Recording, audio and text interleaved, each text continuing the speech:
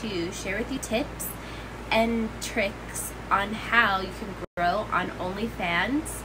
So make sure you click the link at the end of this. Sorry if I'm a little stuffy, guys. Got a little cold, so I'm just getting over that shit. Okay, let's go on. Make sure that you're pricing every month a reasonable price. Now, if you're like a porn star or whatever, or like whatever, then price it $20 a month. But girlfriend, nobody's gonna pay $20 a month. Literally, that's too expensive. So make sure your price range is, you know, a good price. Start at like 5, 6. Always do promotions, you know, promote. Different holidays, things like that. So make sure the price is right. You want to get more OnlyFans, you don't want to get less. So the more expensive that you make it, it's going to be harder to gain a lot of OnlyFans. So I would start at about like $5 and, you know, just work your way up, and how much content you create and etc. How many days do you post, how consistent you are, and everything with that. Make sure you have a good thing in your bio. You want to have a good introduction. Maybe do like a promo. Say if you sign up today, I'll do a free video.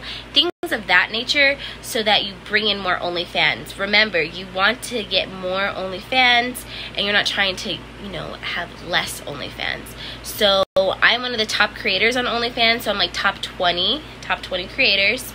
So I know what the freak I'm talking about. If you wanted me to go more in depth, make sure you take my workshop. It is really helpful, and you'll gain so many OnlyFans super fast.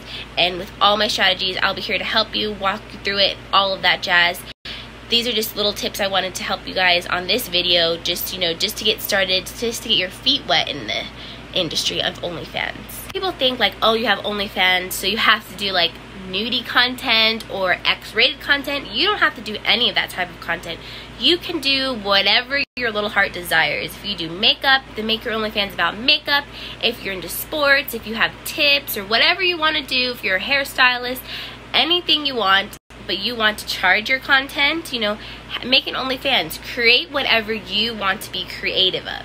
So whatever is in your niche, make sure that you have videos, photos, content. It's going to be more likely people are going to get your OnlyFans when they see more active people in there.